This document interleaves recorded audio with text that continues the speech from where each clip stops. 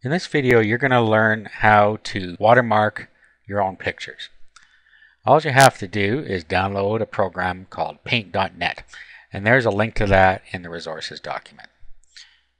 Once you do that, you just find a picture that you have the rights to, and then you can watermark it with any message you want.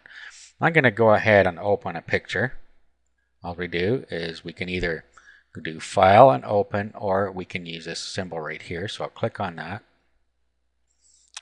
And I've now imported the picture.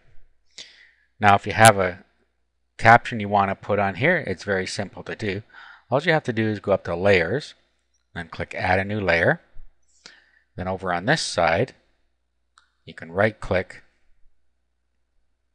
Then over on this side, down at the bottom, you just go down here and click on Properties and just give it a name for your layer. Call it Watermark or whatever you want to call it. And then all you have to do is come over to your little tools thing over here, pick the text, and then over here are your colors. So you want to pick the color that you want your text to be. And you can use the wheel here just by clicking in the wheel, or you can click More, and then you can set the red, green, blue over here by moving these around, or you can just key in the hex code down here. Actually, let's switch this to white.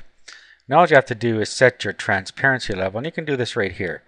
And we can make it more transparent by moving it down this way. Okay, so let's click over here, and then let's put our text in here that we want on here.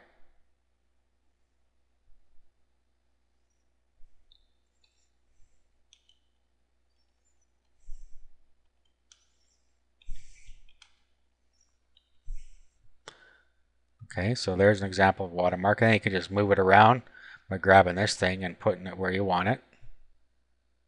So you want it down here.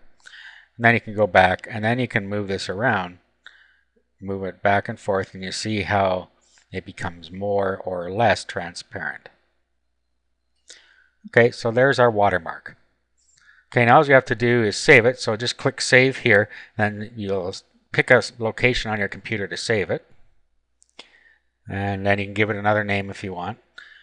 Now, you can either save it as a paint.net and it'll save it as a project file, or you can save it as a picture file right away. And to do that, you're going to have to save it in GIF format. So click there, click Save.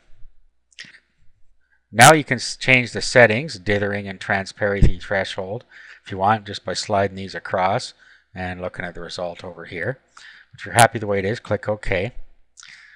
Now what it's going to do is it's going to flatten the image. What that means is it's going to change the two layers that we have now into one layer.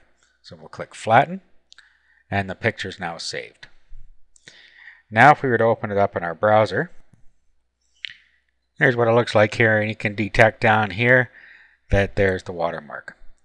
So that's how simple it is to put a simple watermark on your own images.